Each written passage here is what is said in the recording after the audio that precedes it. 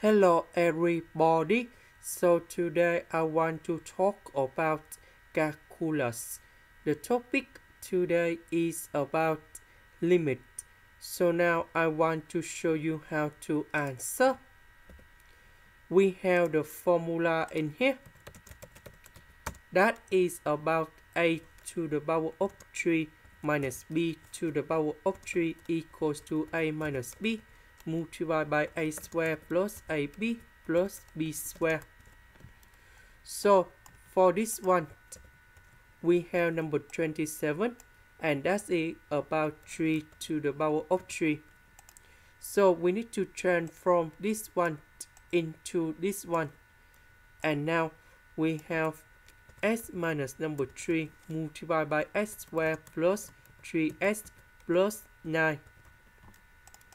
So this one divided by this one, so we have this one. And now we have the final answer.